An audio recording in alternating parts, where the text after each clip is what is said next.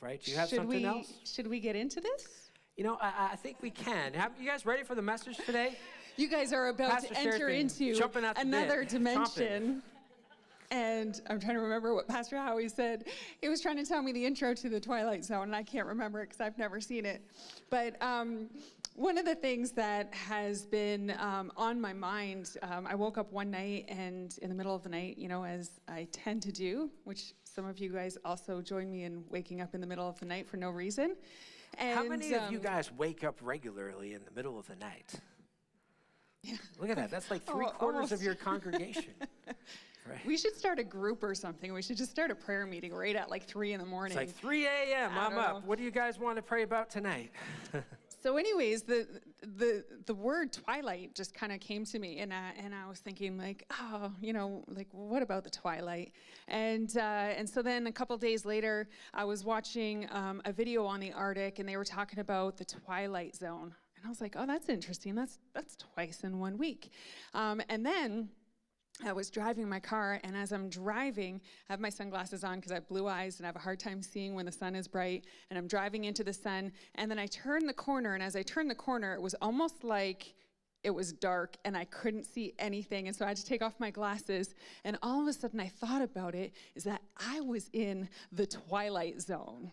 The Twilight Zone, which we'll get into, but you guys know in the 1950s there was a TV show, The Twilight Zone, and like I said, I never saw it, but anyways, I was really excited after this car ride, and I got home, and we're all sitting down, and I start talking about, like, I want to do a message on the Twilight Zone, because I don't know about, you know, you or not, but I like to make messages of everything.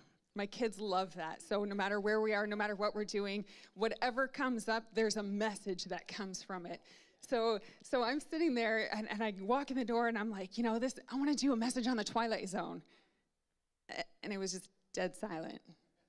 And they're like the TV show, The Twilight Zone? I'm like, no, not the TV show, like the Twilight Zone. And so, you know, they started talking about the TV show and how it was kind of eerie, and it made some that, you know, like kind of fear and stuff like that. And I thought, no, that's not what I want to talk about. I want to talk about there's a very specific thing about the Twilight Zone. And so I decided, I'm like, I'm going to study this out. And so I did a study on the Twilight Zone in the Bible. How many know that the Twilight Zone is actually in the Bible? And actually, one of those things, Melanie had said maybe a month ago or so, she was talking about how when something's pointed out to you, all of a sudden it just keeps coming up. And so after that time I had said, you know, I want to do this message on the Twilight Zone, and then all of a sudden I get these text messages from Sarah. Did you know that Twilight is here in the Bible? And Twilight's here in the Bible? And here's another passage with Twilight, and here's another passage with Twilight. And then we began to spark on this, and anyway, so I sat down, I put a message together, and so let me tell you that this is part of our Trust in the Lord series. We are going to talk on the Twilight Zone.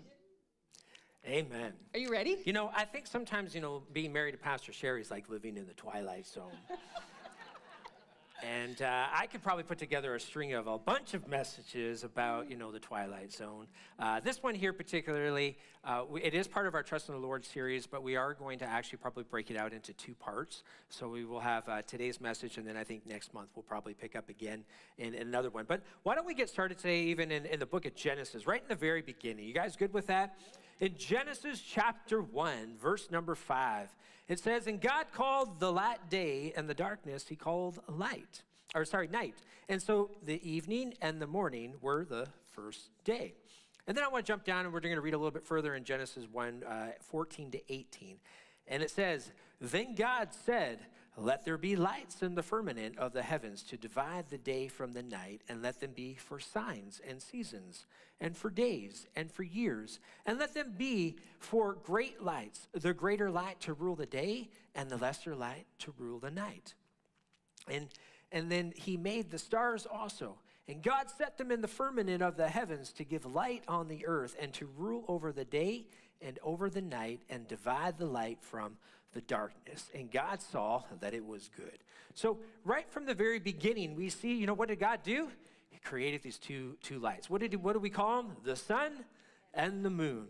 And so the sun rules the day, the moon rules the nighttime, and these here lights, they overlap, and that's part of what happens. They overlap in the evening time and in the morning time, and we call that, right, there's the dusk and the dawn that takes place. When you actually look at that word in the evening, in the original context, it actually just says that it means dusk or sunset.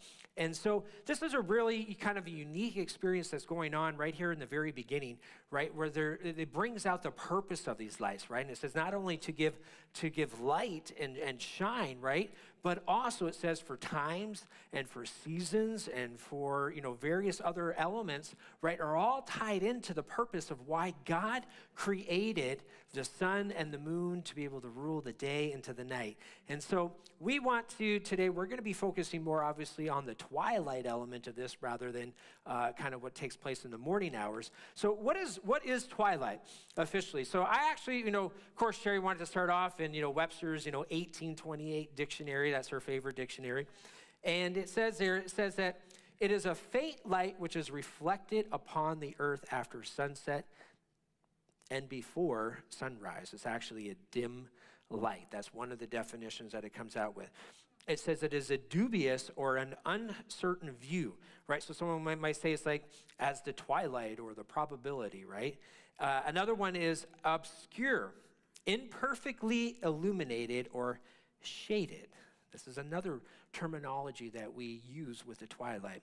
Merriam-Webster's adds this part to the definition, which says the intermediate state that is not clearly defined or even a period of decline. So this is a whole lot of different information that is coming out that really breaks down more about what is happening at twilight. Collins Dictionary actually says one more thing. It says any indefinite or transitional condition or area. And really what you're seeing at this particular time of twilight is that the sun is obviously going down, right? And then you see the horizon that takes place, and there's all these different degrees that actually occurs. And 6-degree increments is really what is progressing through this particular part. Did you guys know that there's actually stages to the twilight? For those who didn't, you just learned something new. There's actually stages to the twilight. And do you know what the era, there's actually a lead up to the twilight, and that particular lead up into the twilight is actually called the golden hour. We have a lot of golden, hours that are floating around right now. But that hour right before, you know why? Because it gives off, what happens? It gives off long shadows, and it gives off this warmth in the evening, this warm feeling, all that, they call that. And it's great for taking pictures, by the way. Okay. I thought you were going to say it's great for taking naps by in the window naps. Like a cat. Yeah, so they call that the golden hour. And then it leads into the next part, which is the beginning of twilight, which is called civil. Say civil. Civil. Civil twilight. And in that particular moment, what happens is the sun now disappears, okay? It starts to disappear, and certain stars start to become illuminated above us. Okay, there's something that takes place. It starts shifting there, and that is actually called the blue hour. So we went from the golden hour to the blue hour. It sounds like we're talking about hair colors, the golden and blue aged hairs, right? So anyways, so this is that's the first stage that takes place, and that's actually from 0 degrees to 6 degrees. And then you have the next phase that takes place of the twilight, and that is called nautical. So say nautical. You guys familiar with that term, nautical? That starts at 6 degrees below the horizon line between the sea and the sky. And what happens at this particular point is that the horizon is no longer visible. Okay, this is where we get this terminology that the sailors use as the nautical hour or nautical dusk. Okay, this is part of what happens because now as you are going, the sun has now decreased over the horizon to such a point that no longer can you distinguish where the horizon is. This makes sense?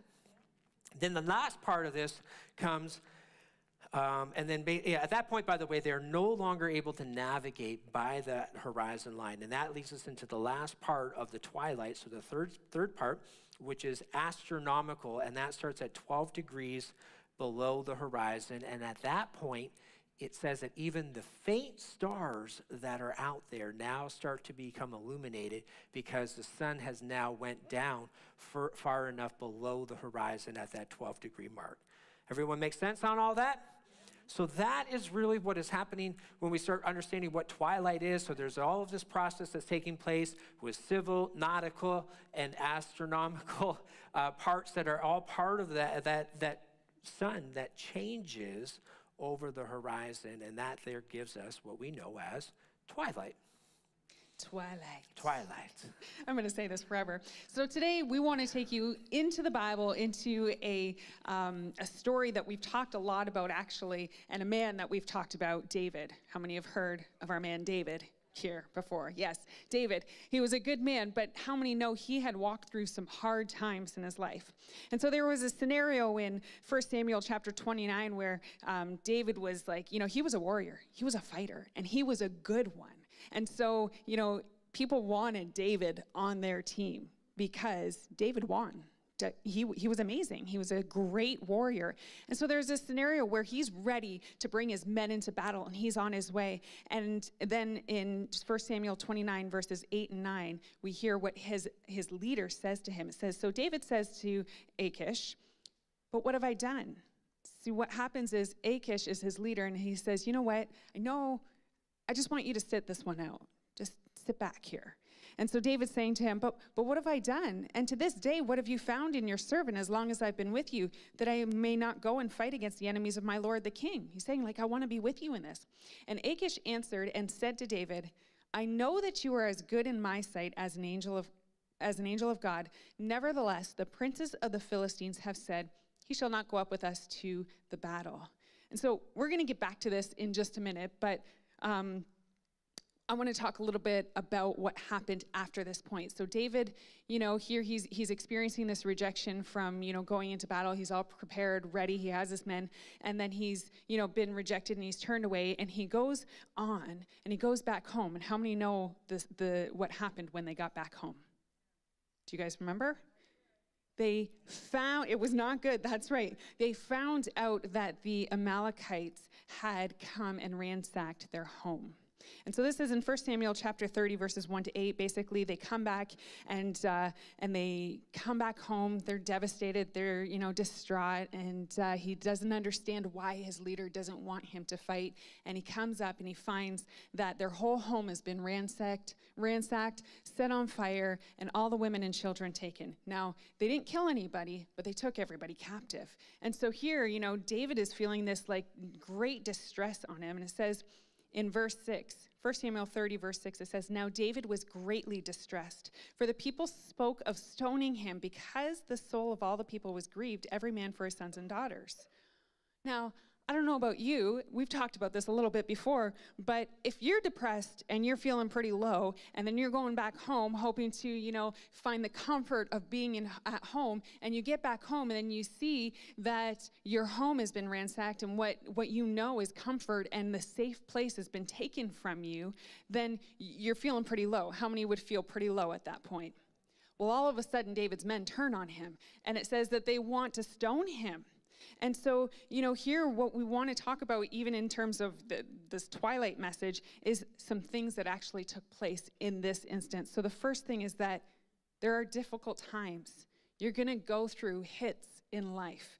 David here, he spent, years on the run from Saul, and now he's in this place where he's experienced this major rejection. He's just really, he was in a low place.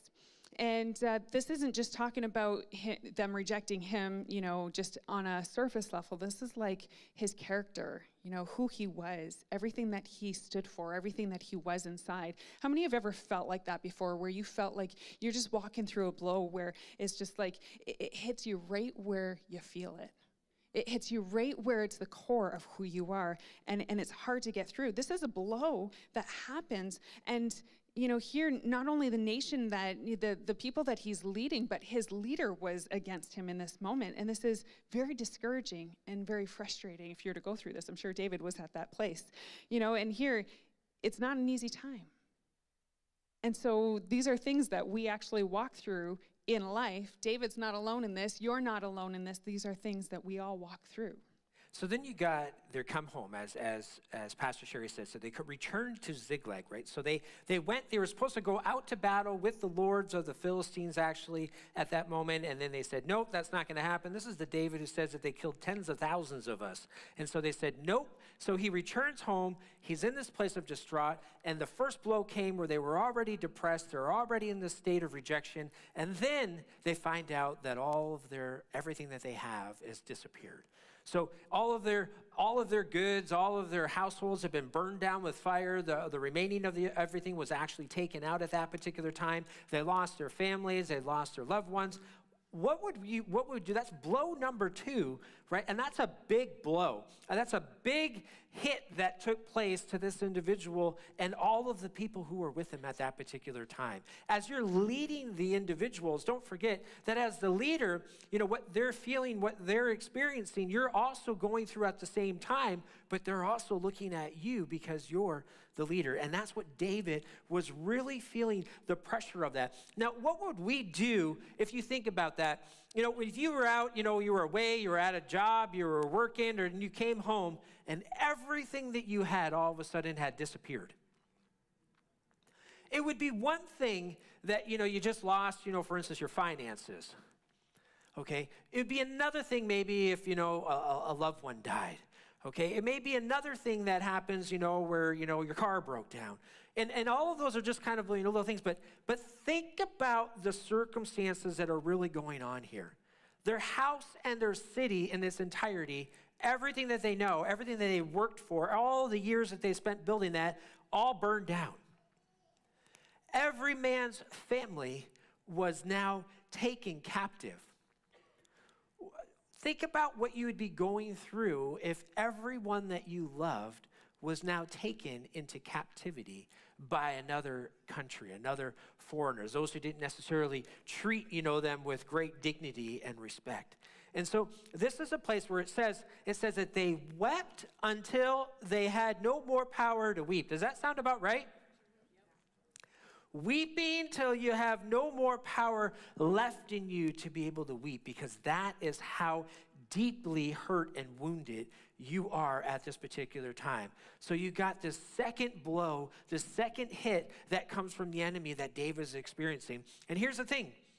Then it says that he was greatly distressed. You know what that means? It means he was in trouble. He was in pain, right? He was in danger. Have you ever been, in that state where you just feel, you're just in pain? You just feel endangered. You feel like everything's kind of just fallen against you right now. And here's the thing that I learned all through these processes is that, you would think that sometimes that when the enemy comes and attacks you and he gives you a big blow, he gives you a big hit, that would be enough. It's like that knockout blow where you're like lying flat on your back and you're just sitting there, I don't have anything more. I've just wept until I can't weep anymore. I'm completely exhausted. I got nothing left. And then you know what happens? The devil comes and he throws another blow into another hit your way. He's not content with just giving you the knockout blow. He wants to give you another follow-up to that knockout blow to really take you out. You guys know what I'm talking about? He doesn't just give you one hit. He gives you 2 hits and 3 hits and 4 hits. And David here is getting hit now a 3rd time, and he's in this great place of distress. And the devil, it says, his purpose. Why does he do this? It says that the devil comes, but yet to kill, to steal, and to destroy. He is out for your destruction. Look at the one next to you. I want you to really catch this. The devil is out for your destruction.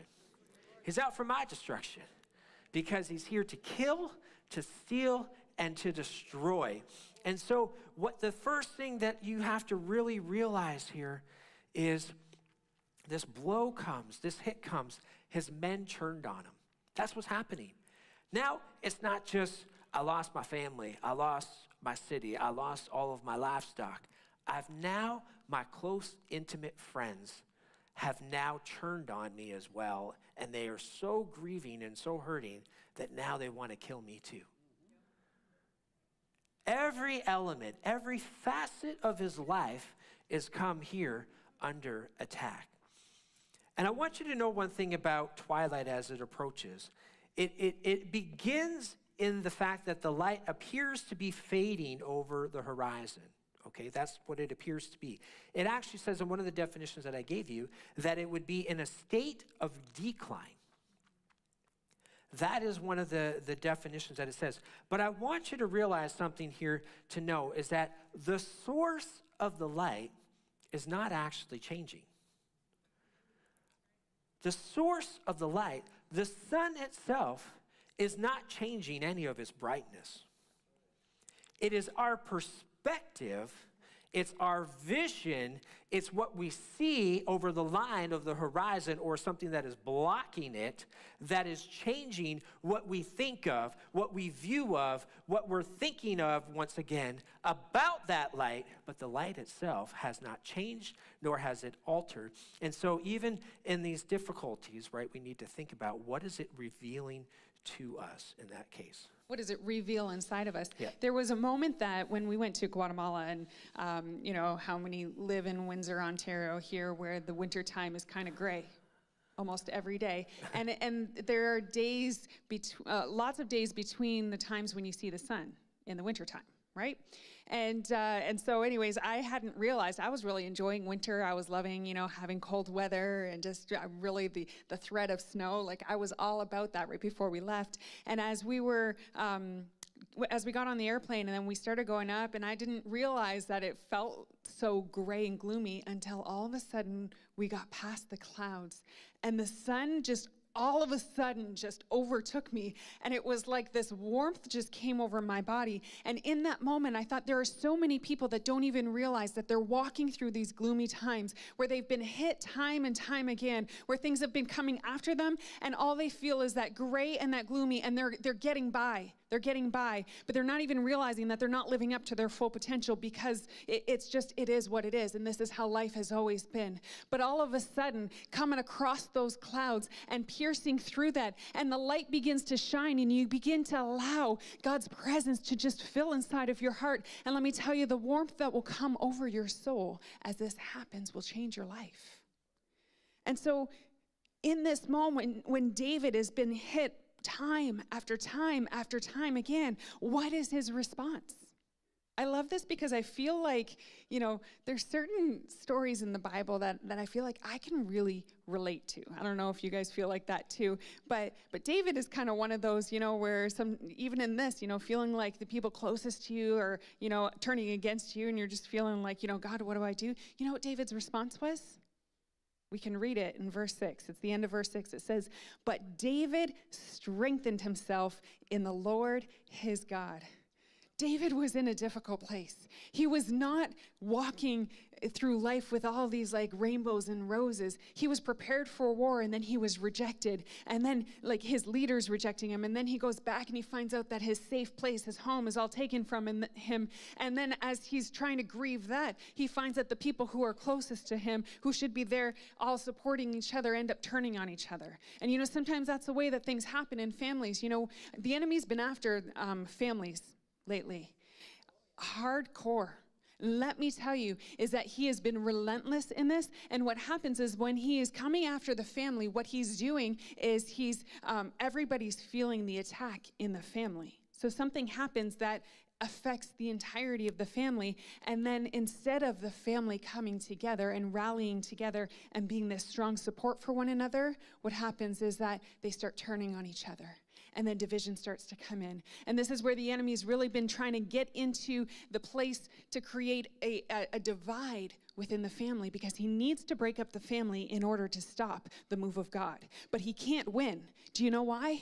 Because greater is he that's in me than he that's in the world. Our God is greater. There is no one that is stronger. The enemy is not even on an equal opposite playing field than God. He is below him. He is subject to Jesus. He is subject to God. And in this moment, we know, and we need to know the power that we have as children of the Most High God, that we have power to tread over serpents and scorpions and over all the power of the enemy, and nothing shall by any means hurt you. You might walk through the fires, you might walk in the waters and feel like you're about to drown, but you know, when I look up, my salvation draws nigh, because God is on my side. I cannot fail. He is with me. What can mere mortals do to me? And in this moment, we need to understand that we have to strengthen ourselves in the Lord. When we feel like we're pressed down, and we feel like we're walking after hit after hit after hit, and then the last thing that we want to do is try to bring ourselves up. But the way that we can do it is turning to God.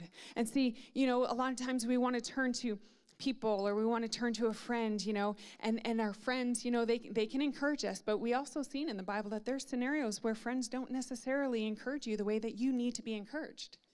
There are times in my life, let me tell you, need a kick in the butt. where I need a kick in the butt. There are times where I'm walking down a road and I'm sinking further and further into whatever it is that I'm going through. And if I didn't have the people who are bold enough to come and pull me out of that and say, enough is enough, stop acting like this, you need to get your stuff together, and you need to go to God, and you need to start looking to Him for the answer, because He is the way, the truth, and the life, then I would just keep going all the way down.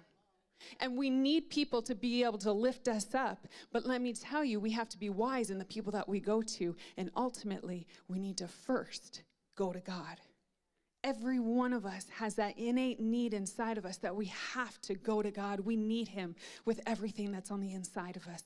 God, I need you. God, I can't do life without you. God, you need to show me exactly where I need to be in this moment. You are Jehovah Ori, the Lord my light. You are the light that lights the pathway before me. I don't want to walk in the darkness. I don't want to fall down this hole anymore. I don't want to trip. I don't want to be lost by the wayside. God, I need you. I know that you are faithful in my life. And this is everything that we need to do, is we need to remind ourselves, Sheri, God is faithful. God is true. He's true to His word.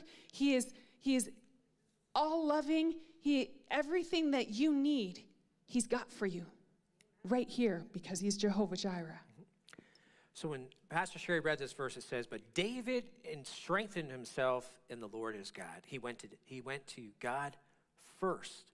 The following verse actually says, then David said to Abiathar, the priest, Amalek's son, please bring the ephod here to me. And Abiathar brought the ephod to David, and he inquired of the Lord.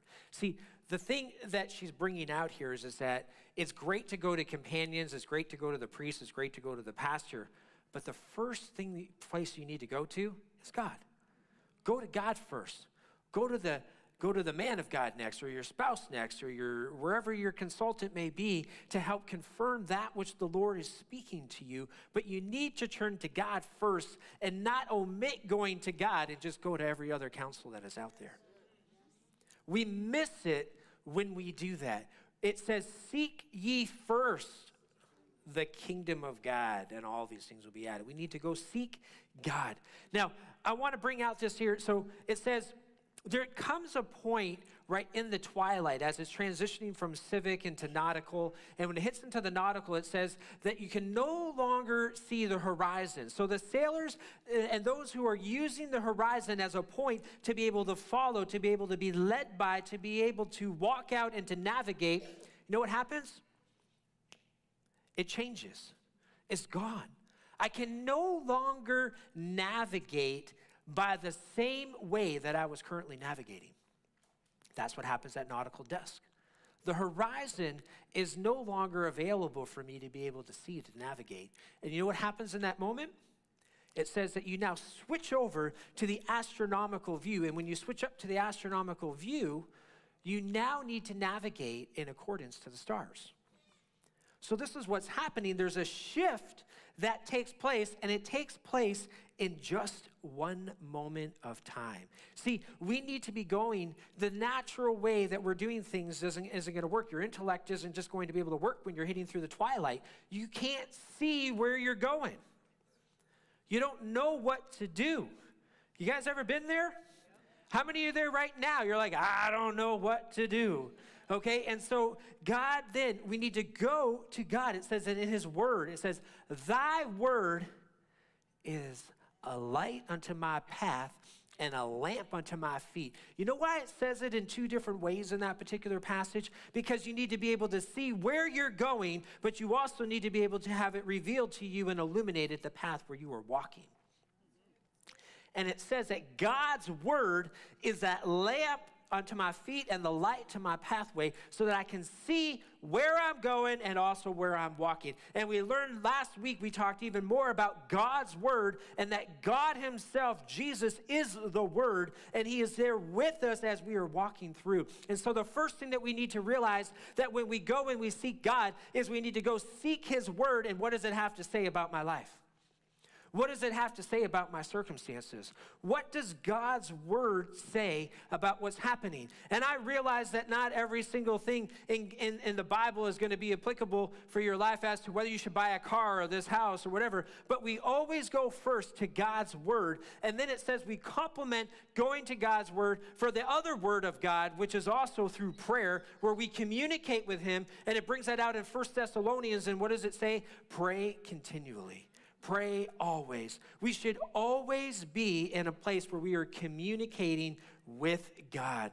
In Psalms 119, it says, let your mercy come also to me, O Lord, your salvation according to your word. So shall I have an answer for him who reproaches me, for I trust in your word.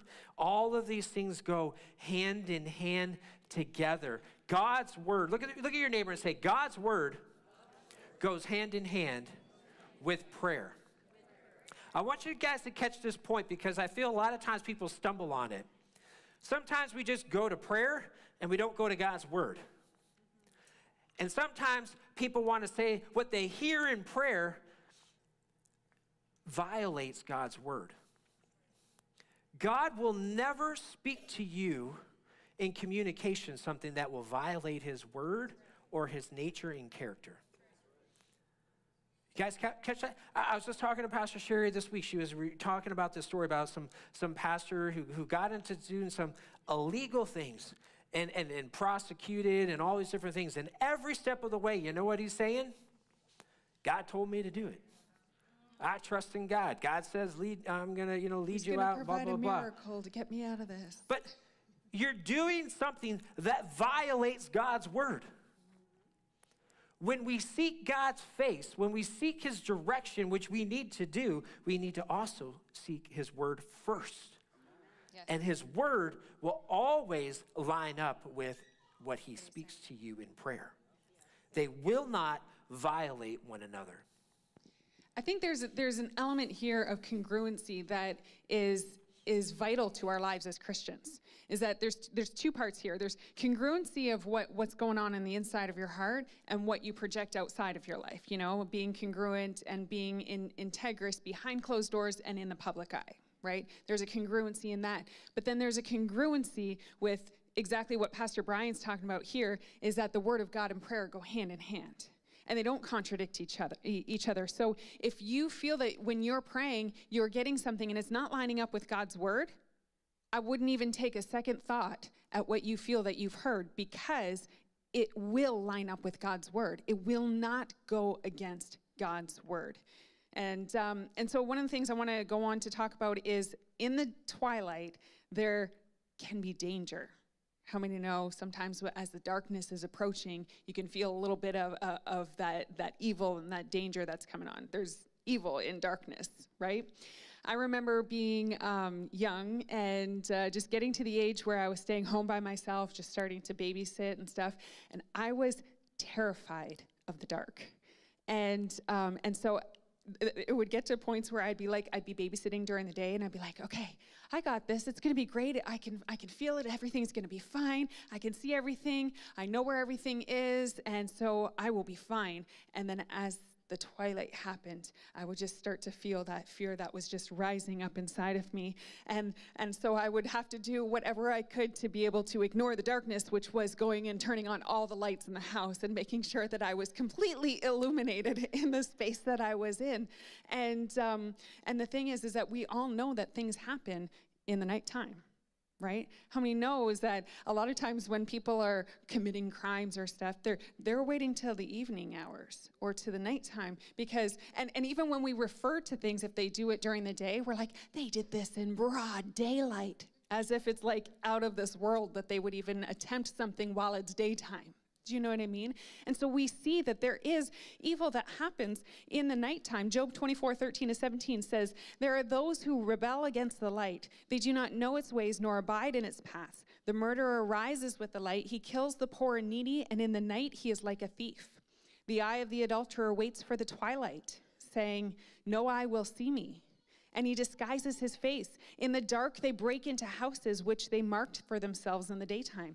They do not know the light, for the morning is the same to them as the shadow of death. This is something that just kind of hit me. The morning is the same to them as the shadow of death. If someone recognizes them, they are in the terrors of the shadow of death. And then we can see even that there is temptation that happens in the midnight hour, in that twilight part. In Proverbs chapter 7, verses 6-12, it says, for at the window of my house I looked through my lattice, and I saw among the simple, I perceived among the youth, a young man devoid of understanding. He was passing along the streets near her corner, and he took the path to her house in the twilight, in the evening, in the black and dark night. And there a woman met him with the attire of a harlot and a crafty heart. She was loud and rebellious. Her feet would not stay at home. At times she was outside, at times in the open square, lurking at every corner. See, temptation is going to come. Temptation is out there. But we have the scripture that says, God, lead me not into temptation. See, the prayer is not, God, remove everything. Let there not be temptation in my life, because we know that's just not, it's not going to happen like that. There is temptation, and everybody's going to be tempted by things because that's what the enemy does. He tries to tempt you because he needs to try to trip you up. But we pray, God, lead me not into temptation. That must mean that there's a pathway that leads by temptation, but there's also a pathway that leads away from temptation. And so we need to be able to take the pathways that lead away from temptation and not just go into the twilight in the night season, in the dark hour, and go in the places where we know that evil is lurking there. It says lurking at every corner. There's a scripture, I think it's in Proverbs, speaking of Proverbs, they lie in wait for blood. You know, this is what the enemy is doing. He's trying to sneak in the shadows and just kind of blend into the darkness and wait for you to be unaware of where you're walking by, to be able to grasp you. The Bible says, Matthew 6:13, lead us not into temptation, but deliver us from evil. For thine is the kingdom and the power and the glory forever. Amen. And just as Pastor Brian was talking about, that prayer is that communication that helps us to be able to navigate through these times and to be able to go.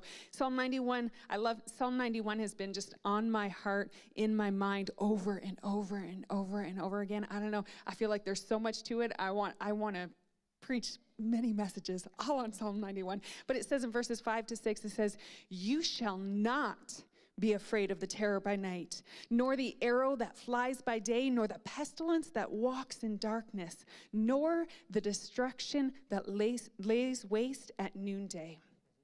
Psalm 34:4 says, I sought the Lord, he heard me, and he delivered me from all my fears. The darkness is not something to fear.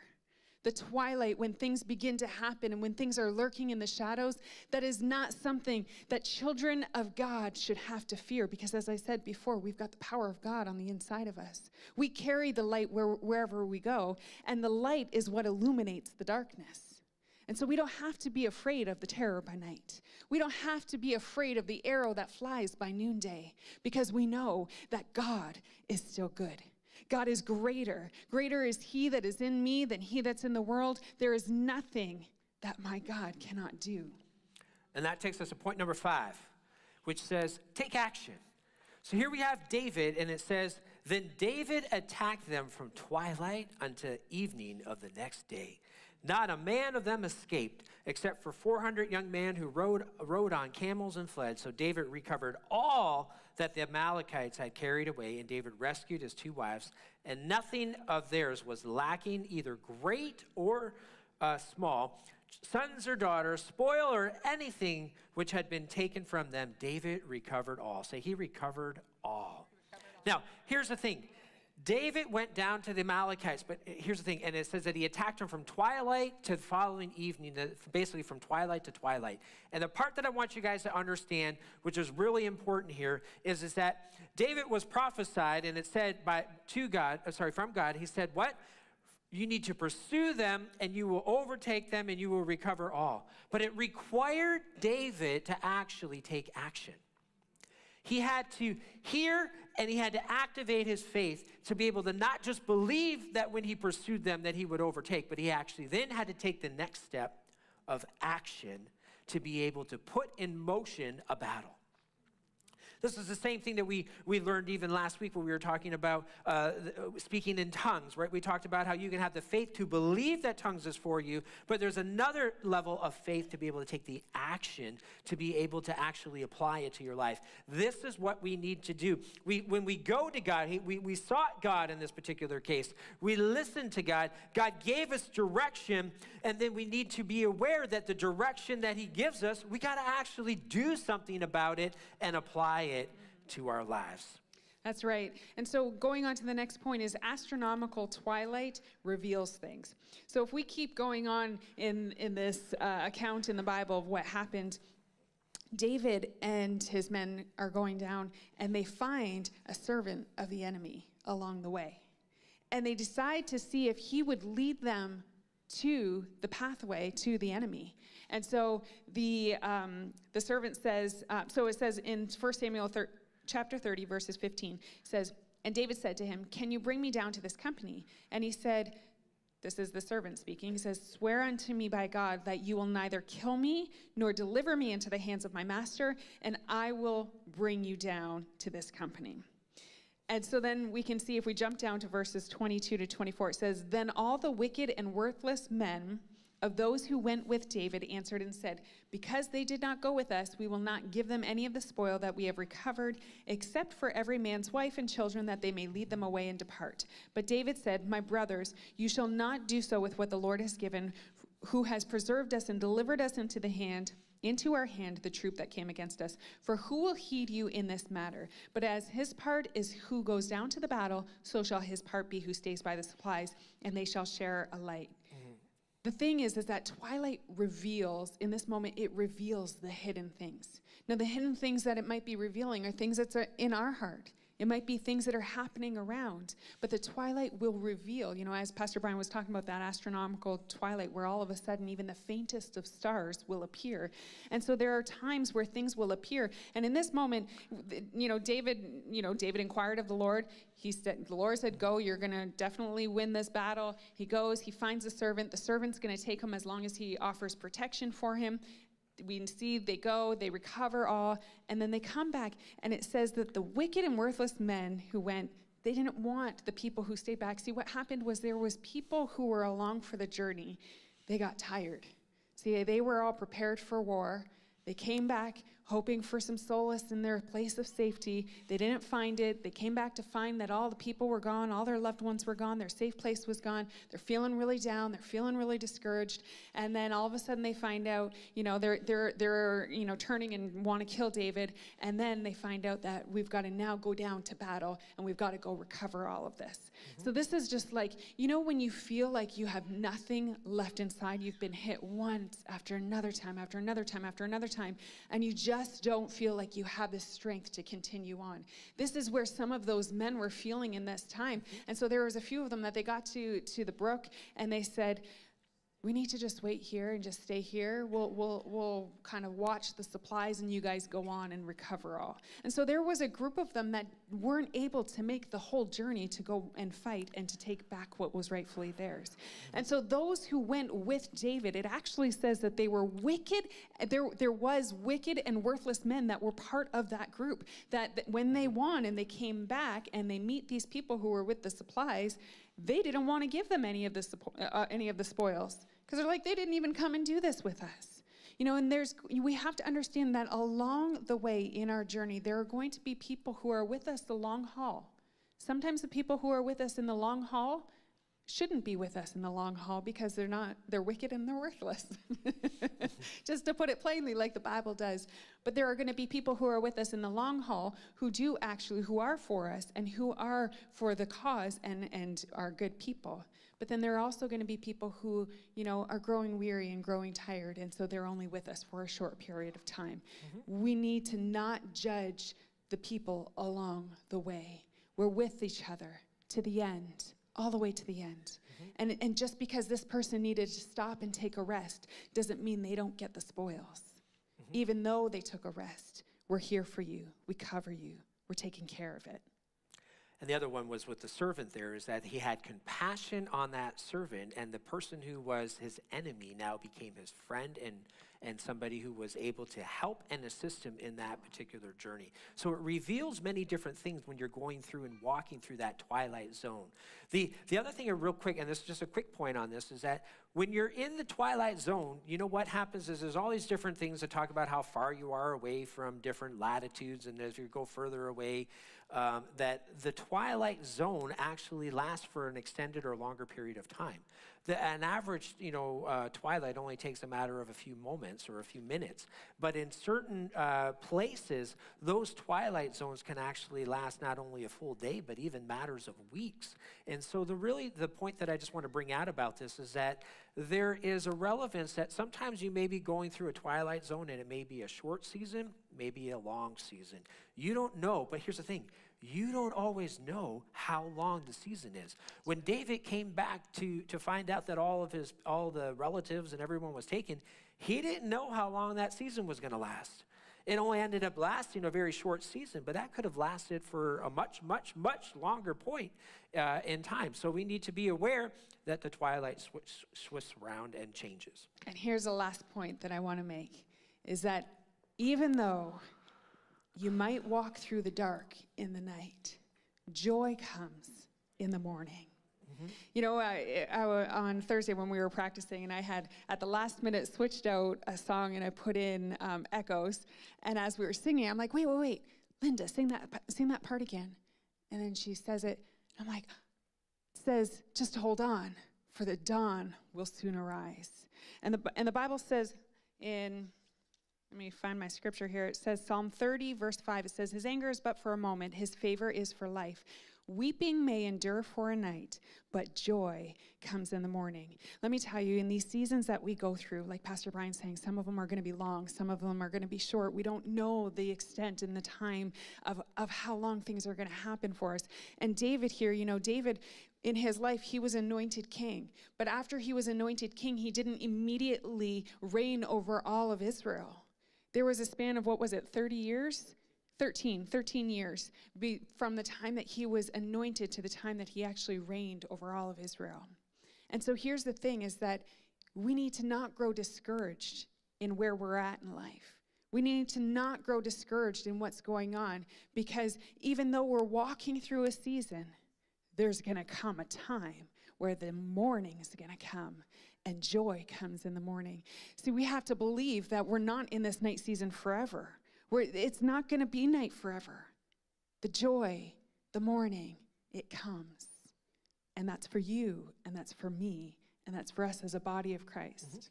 And that's what's happening. Why don't we all stand right now as we wrap up this part of the message? See, David went through blow after blow after blow, hit after hit after hit. He was on the run from Saul for years and years and years. And then he goes through this extreme adversity right here at the very end. And then it happens right in those following verses. You know what happens?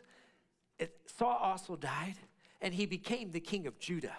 And so that breakthrough that she's speaking about that happens, it happens, but you had to be led by God. You had to be walking through God. It was dark. He had no idea that his whole life was about to change in a moment of time. And you have no awareness to what God is doing on the other side of the mountain that you cannot see. The light The perspective that we see in the midst of the twilight, it changes what we see, but the light source never changes. The light source of the sun is always there and always present. The light source of God Almighty, it never changes regardless of how faint or dim you may be seeing the light at this moment in time. It is always the brightest light that is shining. And the shifting that takes place always is taking place from the horizon of the natural unto the heavenlies, where our focus and our view needs to be on things that are above. I want to just close out with this particular passage.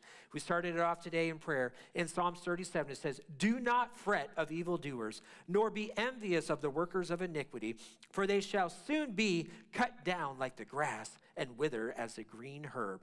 Trust in the Lord and do good. Dwell in the land and feed on his faithfulness." Is God faithful? He most certainly is. "Delight yourself in the Lord, and he shall give you the desires of your heart." And then it says, "Commit your way to the Lord.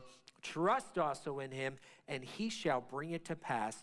Commit your way to the Lord. Trust also in him, and he shall bring it to pass. He shall bring forth your righteousness as the light, and your justice as the noonday. When you're walking through the twilight, when you're walking when the light seems like it's fading, you're walking through the darkest times, when you can't see because the horizon is no longer there, you don't know where you're going or what you're to do, where do we go? We go to the source. We go to the light. We go to God Almighty, and we ask him, and we seek his face in prayer. We seek his face in his word, and we say, "Lead me, guide me, be a light unto my path and a lamp unto my feet this day, so that I can see where I am going, what I am about to do." And I'm believing right now that there's breakthrough that is happening, because as you walk into that darkness, you also walk out more into the light. I want to pray. Father, I just thank you, Lord, for this day. God, I thank you that you are helping us to focus on the things of what you are doing and the light and the things to come, Father. I just pray even for every person who's walked through the darkness, Father, who's walked through that twilight hour where they almost feel like they can't move on, they can't keep going, they have to just set it down for a minute. God, right now I thank you that the joy comes in the morning and your refreshing power is just pouring over every soul in this building right now in Jesus' name. God, I thank you that you are leading us beside the still water and that you are restoring our souls. I thank you that even though we might walk through the valley of the shadow of death, we will fear no evil because you are with us. God, I thank you that your rod and your staff, they are comforting to us because you are the great shepherd. And we thank you for who you are. I thank you that you go before us this week, and as every person walks through these doors today, God, I thank you that they would take their purpose, Father, out into the mission field, and they would shine your love, shine your glory for all to see. God, we praise you today for who you are. In Jesus' name. Amen. The altars will be open today. If you need prayer, if you feel like you're in that dark season or you're walking through that twilight right now, you need prayer, the altars will be up here. We'll have people who will be here praying for you and helping you along the way. If you want information about salvation, if you want information about tongues or you need healing, come on up to the altar. Otherwise, you are dismissed. Have a blessed and a prosperous week. Amen.